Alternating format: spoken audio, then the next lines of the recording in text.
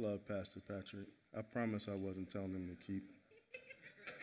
You know, some preachers, they'll just stall you out, have the service go 3-4 hours. But no, the presence of God is here.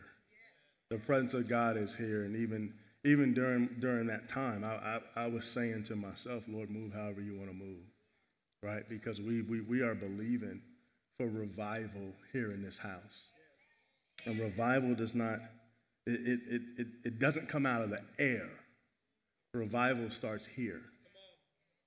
Revival starts on the inside of us. And so it only takes a couple of us getting together and surrendering ourselves and a time to the move of God in a supernatural way. And we have to be okay with the unusual. Amen. To allow God to be able to move. And so always give way to the set man and how God is speaking to him. Amen. Amen. So I'm excited about our time. I don't know how long I'll be before you. I was told I got 12 minutes because he took all my time. It's 8 o'clock now. But God is good. I won't be before you long. I have one main thought I want to share, but I need to lay a foundation for us to get there. Amen. It is Wednesday night, and so we may read an unusual amount of scripture, but the believer should be synonymous with the word, right? Amen. And so we're going to be in Matthew chapter 14. We're going to start at verse 13. We'll read through 21. Hallelujah. Hallelujah. Somebody say hallelujah. Somebody say thank you, Jesus. Amen. God is good. When Jesus heard it, I'll give context later into what he heard, he departed from there by boat to a deserted place by himself. But when the multitudes heard it, they followed him on foot from the cities. When Jesus went out, he saw a great multitude, and he was moved with compassion for them and healed their sick. When it was evening, his disciples came to him saying, "This is a deserted place, and the hour is already late. Send the multitudes away that they may go into the villages and buy themselves food." But Jesus said to them, they do not need to go away. You give them something to eat. And they said to him, "We have here only 5 loaves and 2 fish.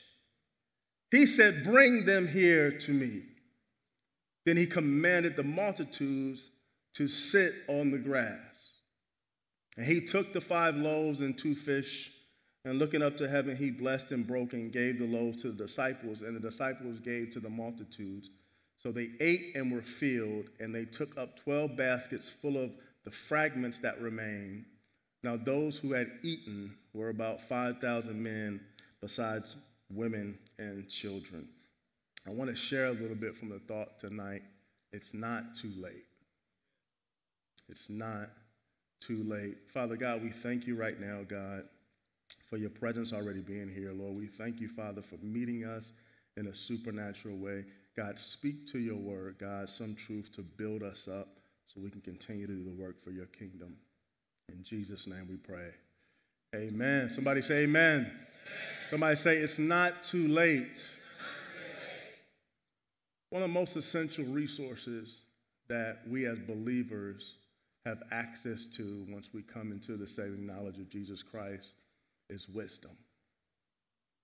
One of the ways we acquire wisdom, or a few ways we acquire wisdom, is one, through study. Studying the Word of God. As believers, we should be digesting the scriptures on a daily basis. So we'll study the Word of God. You may get a study guide or even a commentary to help you to understand the scripture and to grow in your wisdom. Another way is just through experience, and that is through the word being tested. And so you can live a certain amount of time, and if I'm getting feedback, just give me a handheld and we'll be fine. You'll live a certain amount of time in your life, and you can study the word of God, and you grow in your walk, and through that experience, you gain wisdom. Another way that we grow in wisdom with God is through the wisdom that God has already bestowed upon us.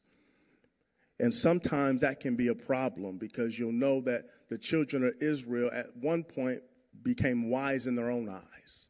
And they decided that they needed a king. They wanted a king, that God had no plans to give them a king, but they asked for a king because they became wise in their own eyes, and God placed Saul in front of the children of Israel. One of the things that we must realize and actually believe at some point in our life is that God himself is full wisdom and full intelligence himself. You cannot go outside of God and gain any knowledge or any wisdom anywhere. My wife, she used to have this app on her iPad, and she would do interior decoration on certain homes. It's like this app that she would create rooms, and she would bring it to me and be like, "What do you think of this?" And I'd say, "Okay, I think you could change this or change that. This may look okay." Half the time, she didn't like my ideas anyway, but she would still bring it to me and say, "What do you think of this?" But as I was looking at it one day, I realized it don't matter how I redirect or decorate this room. When God gives you an idea, or when God speaks a certain word or gives you wisdom concerning a matter, there's nothing you can do to make that thing better. There's nothing you can think of that is going to make the situation more than what it is once God already speaks, because God is full wisdom and full intelligence. Let's read some scripture on tonight. Proverbs chapter 1, verse 7 says, "The fear of the Lord is the foundation of true knowledge, but fools despise wisdom and discipline." Proverbs 2, verse 1 through 6 says, "My child, listen to what I say and treasure my commands.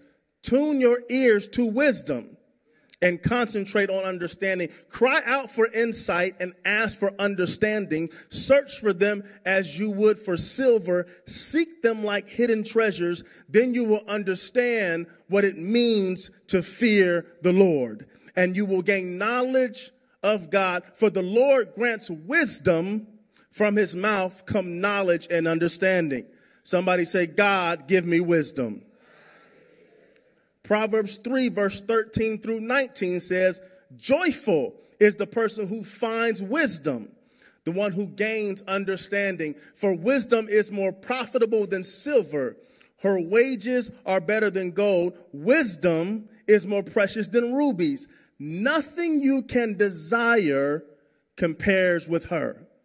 She offers you long life in her right hand and riches and honor in her left. She will guide you down delightful paths. All her ways are satisfying. Wisdom," somebody say wisdom, "is a tree of life to those who embrace her. Happy are those who hold her tightly. By wisdom, the Lord founded the earth. By understanding, he created the heavens." Somebody say, "God, give me wisdom."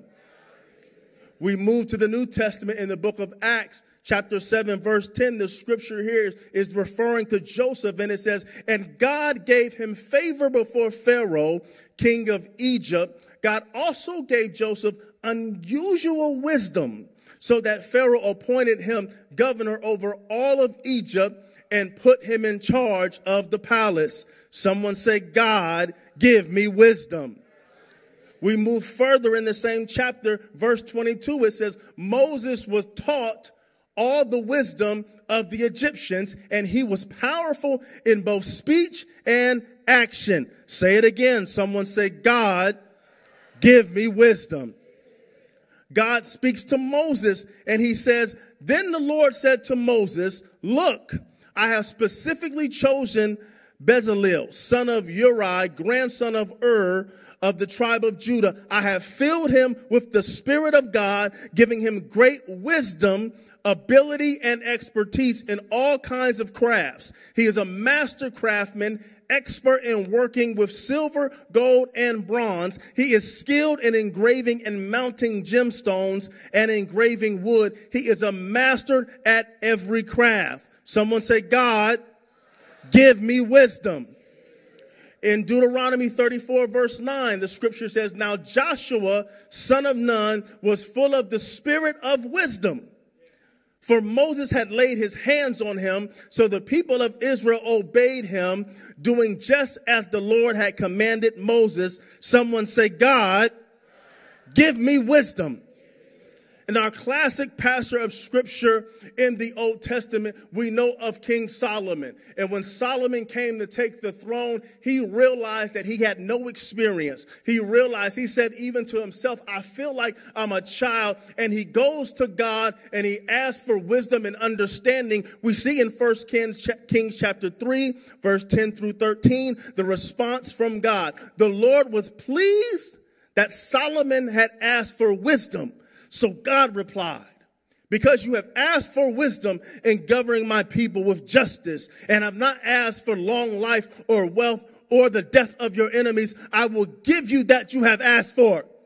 I will give you a wise and understanding heart, so that no one else ever have or ever will. And I will also give you what you did not ask for, riches and fame.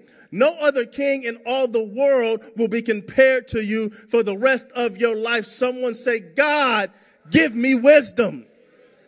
We cross over to the New Testament in James chapter 1, verse 5. James writes, he says, if any of you lacks wisdom, let him ask God, who will give liberally or give freely without reproach, and will be given unto him. I don't know about you, but I want the wisdom of God in my life. In every situation I step into, I want supernatural, unusual wisdom. I want to be able to walk into a room and know exactly what to say and exactly what to do. I want to be able to walk into a situation and have the wisdom of God to be able to speak to a thing. Solomon was so wise. He was brought a situation. There were two harlots and they had babies. One of the babies died, and the one baby who died, she stole the other baby. They come before Solomon, and Solomon had special wisdom to be able to determine whose child it actually was. And so he says, we're going to cut this baby in half. And the mother's the woman whose child it was, she said, no, just give the baby to the other woman, because she wanted the baby to live. That woman would not allow her child to be killed. And Solomon at that point realized whose child it actually was. There is wisdom that God wants to give us to speak into the government. There is wisdom that God wants to give us to speak into our jobs. There's wisdom that God wants to give us to speak into our community. There's wisdom that God wants to give us to speak into our families. Some of us our families have been dealing with generational curses and trials and issues and strongholds and things that have had our family bound for years. And God wants to give us a word of wisdom to be able to speak into that thing and see that thing disintegrated. Somebody say, God, give me wisdom. And so we move here in 1 Corinthians, Paul's writing in chapter 1. He says, this foolish plan of God is wiser than the wisest of human plans, and God's weakness is stronger than the greatest of human strength. Remember, dear brothers and sisters, that few of you were wise in the world's eyes, or powerful or wealthy when God called you. Instead, God chose things that the world considered foolish in order to shame those who think they are wise. And he chose things that are powerless to shame those who were powerful. God chose things despised by the world, things counted out as nothing at all, and used them to bring to nothing what the world considers important. As a result, no one can ever boast in the presence of God. Hear this now. God has united you with Christ Jesus. For our benefit, God made him wisdom itself. There is no other place to go outside of Christ when you need wisdom. I know we can look at the scripture and we can look at the presence of God and the wisdom of God sitting on men and resting on men for situations and circumstances. But when you want wisdom and when you need wisdom, all you've got to do is lean over and have a conversation with your elder brother, because Jesus is the answer for your situation. Jesus is the answer to your problem because all wisdom was wrapped up in him. The scripture declares that he became our benefit and he is our wisdom. I remember when I had first got a job where I was making a good amount of money. My mom, she came to me, she said that the job offer a 401k. I'm like, yeah, but I didn't go to the meeting because I want my money. And she was like, put the money in the 401k. And I put money in the 401k. And years later, I used that money to actually buy a house. What I didn't realize until I actually took up the company on what they offered was that there was money that was set aside for me.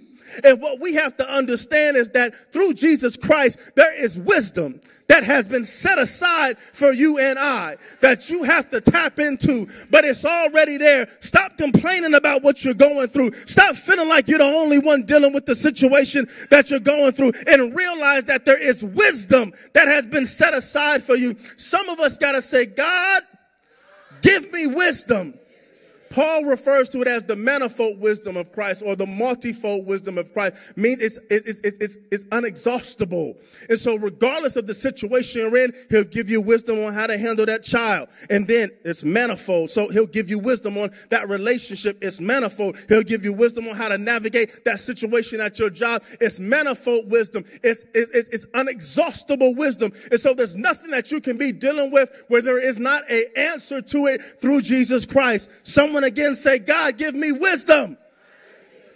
And so Jesus tells his disciples, he says, look, I'm going away.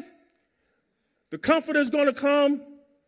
But look, when you get arrested and when you get jailed and when you're brought before those, the judges, don't worry about what you're going to say.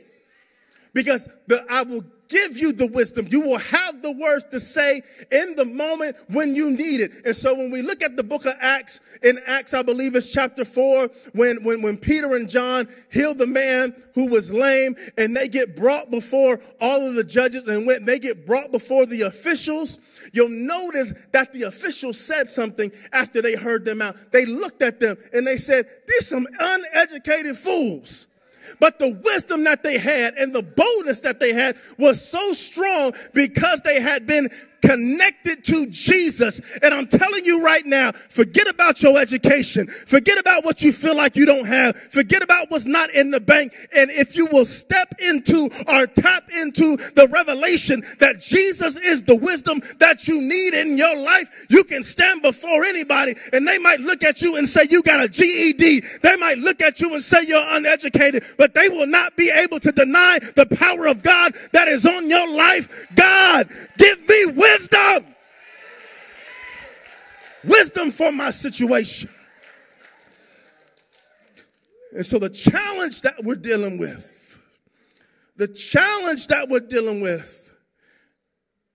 is that we grow up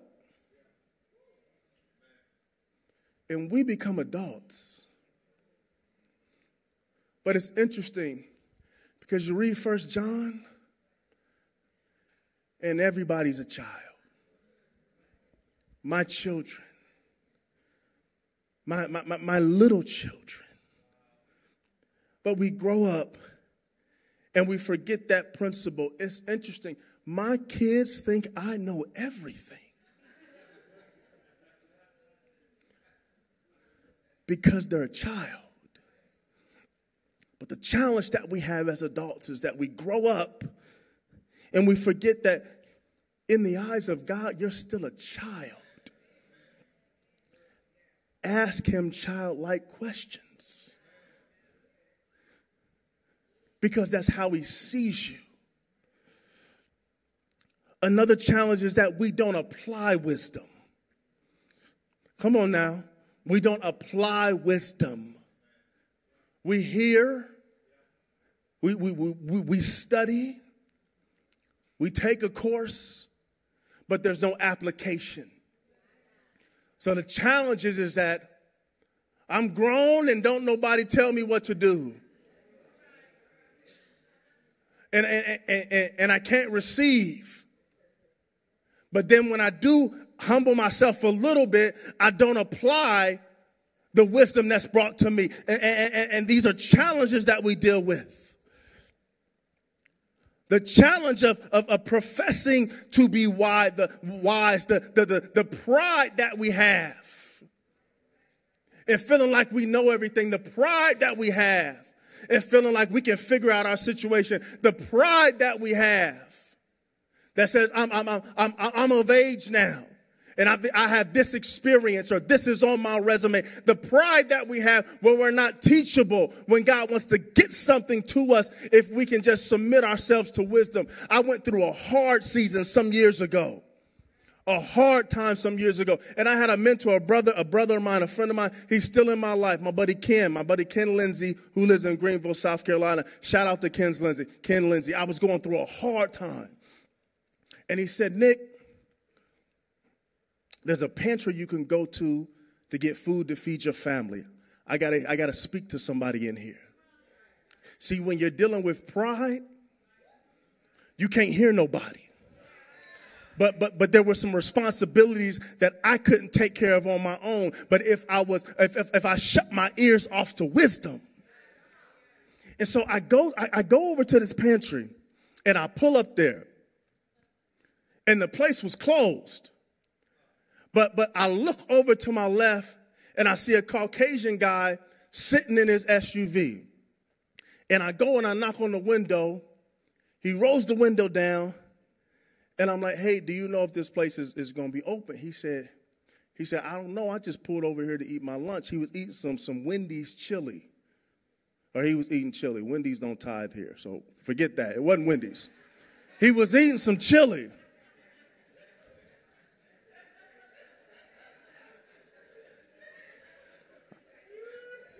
He was eating some chili. And he said, I don't know, but hold on for a minute. And so I held on for a minute, and he just finished his chili. And he said, hey, it's a grocery store around the corner. If you follow me there, I'll get you some groceries. See, I'm free. I'm okay with this, right? I follow him to the grocery store, and the man says, just go get whatever you want. Take as much time as you want. Fills the whole cart up. I come to the checkout line. This all you want? I filled the whole cart up. He sent me back to get more stuff. Now, mind you, we talking about pride here. I come home, tell my wife what he did. He gave me his number. And I kid you not, he would literally drop stuff off at our home. He would literally bring us money. I knew this man from nowhere. But my ears were not shut to wisdom. And it wasn't long. I had got on my feet, and we were really, really, really good. And I tried to find him. I could not find the man. Phone wasn't working. I knew where he worked. He was retiring. I went to his old boss. They didn't know where he was. And like that, he was gone. But it was the wisdom of God. Y'all got to hear me.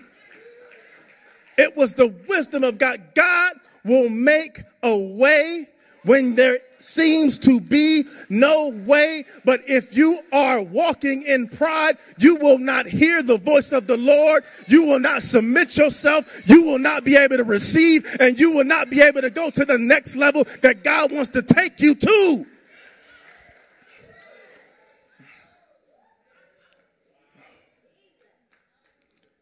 God, give me wisdom.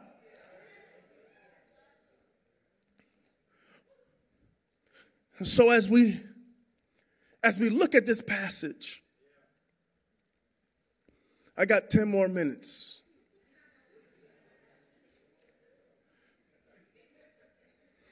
And for context, Scripture says when Jesus heard this, what did he hear? He had just heard his cousin was murdered.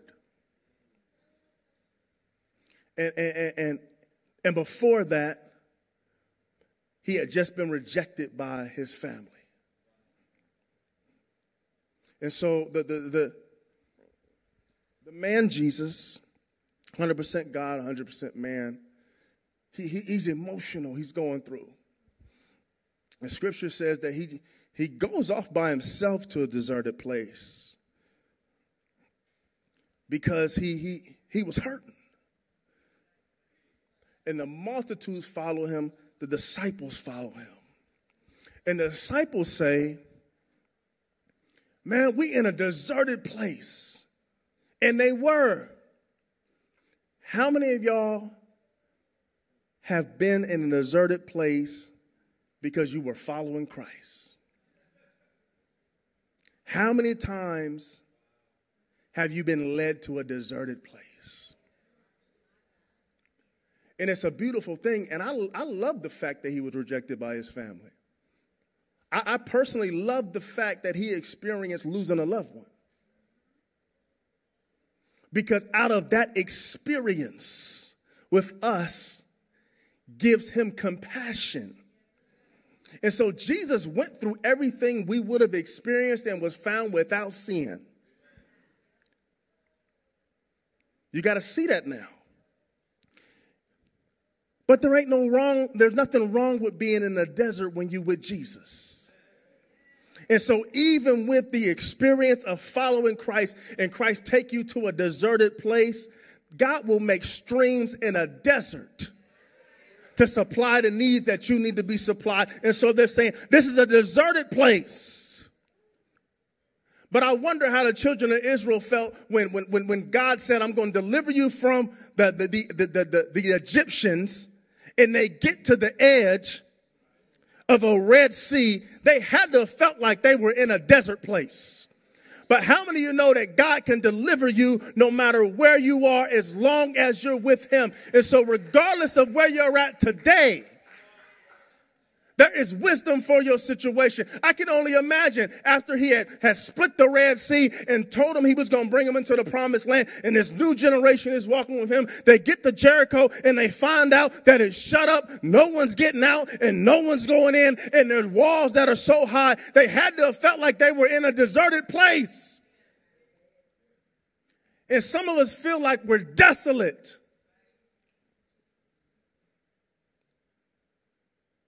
But God can make a way out of no way. They say we're in a desert. Not just in a desert, but it's late. Been believing for something for a long time, and it's late. Been trusting God since January. All of a sudden, April rolls around. All of a sudden, June rolls around.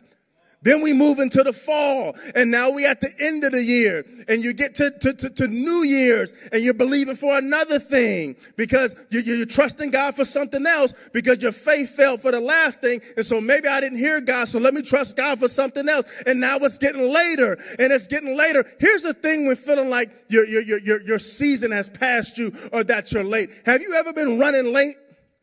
What happens when you're running late? You start rushing. You end up forgetting stuff on your journey. How many of y'all have felt like you were running late, got in your car, got on the highway, and saw a crazy accident and realized, man, that would have been me if I would have left the house when I felt like I needed to leave the house. That would have been me if I would have been attempting to get to my destination when I felt like I needed to be at that destination. That would have been me if the timing would have been my timing. That would have been me if God would have been listening to me while I was whining and crying and complaining and thinking that I was late. But no. That was the Lord protecting you. That was God watching out for you. That was God preserving the promise that he had for you. And you're not late. Your season is right now.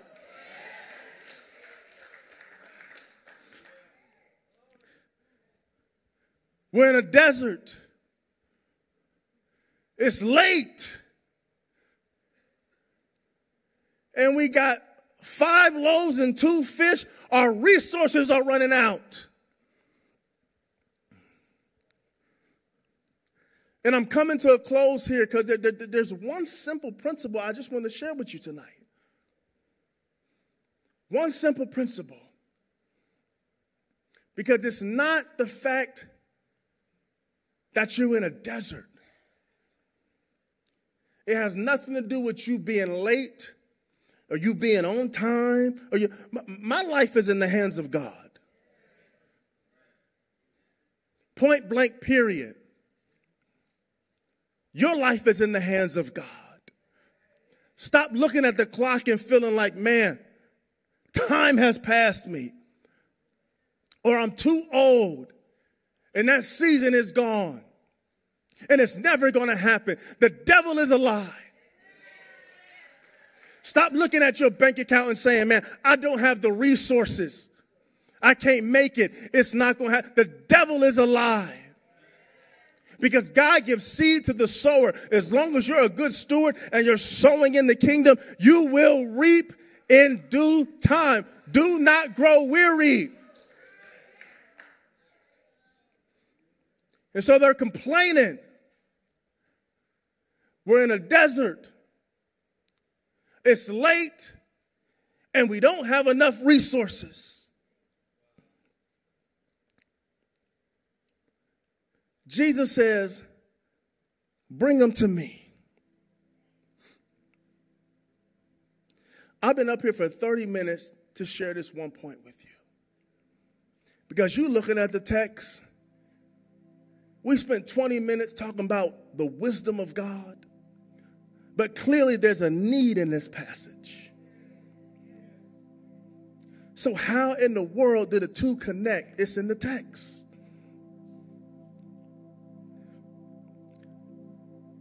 Verse 19. He says, bring them to me. Then he says, have them all sit down in the grass. Now, mind you, there were 5,000 men there. We were in the back, pastor educated me. It was everybody in the region would have been there, so there were probably about 12,000 people there. There's a need, but there's chaos. And so Jesus, in his wisdom, he says, sit everybody down. So what's the principle here? The principle is order before increase. And some of us are struggling with stuff. We feel like we in a desert. We feel like it's late. We feel like we don't have the resources. Jesus says, I ain't worried about that. I need order in your life before I can bless you. And so I just submit to you on tonight that the wisdom that you need for your situation is right at hand. Stop looking at the external, because that's not the issue. And that wasn't the issue in this passage. That's not the issue in your life. It's a matter of wisdom. And that's what God is calling us to walk in. Order before increase. There's things you can think of in your life right now that you need to bring more order to. Situations, relationships that you need to bring order to. And then the supernatural increase will come.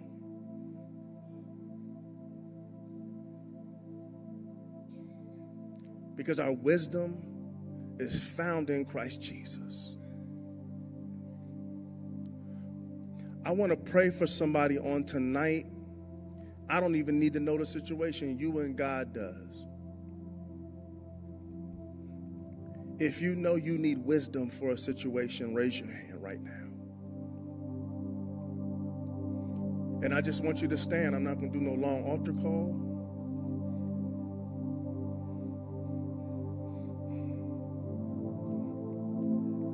Hallelujah. I'm tired of trying to figure out stuff on my own.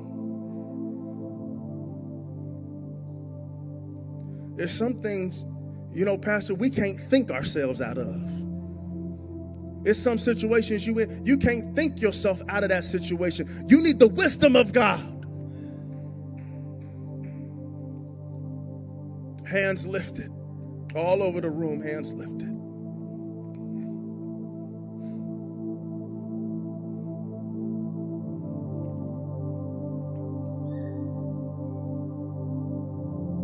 I hear the Spirit of the Lord saying, I'm coming to break pride off of some of you on tonight.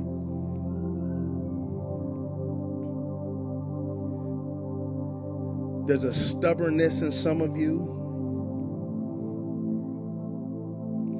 The promised land is one step ahead of you, but I hear the Spirit of the Lord saying to some of us in here on tonight that you've got to humble yourself.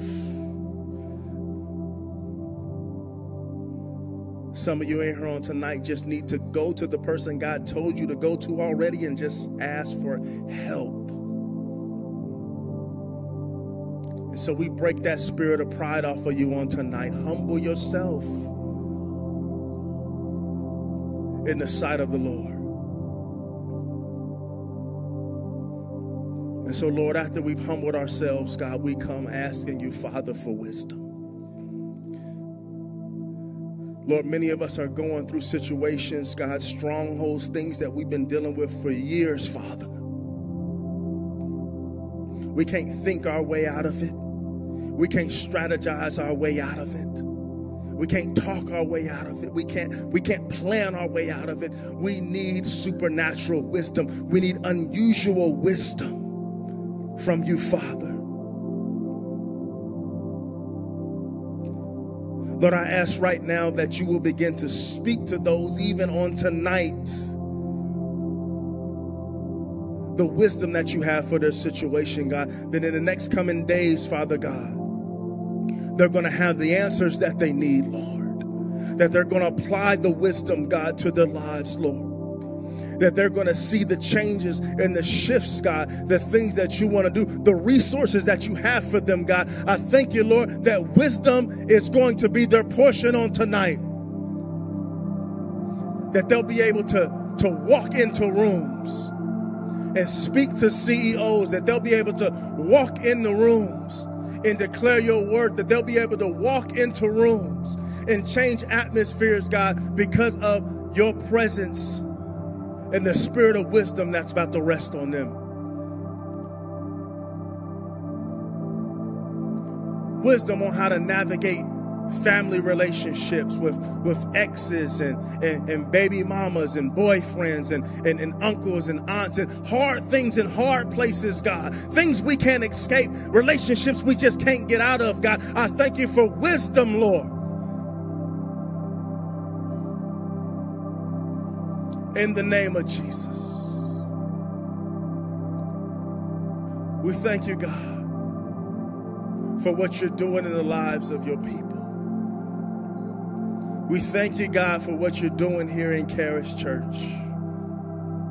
We thank you, God, for the revival that you're bringing to this house. And Lord, we thank you that it first starts with us.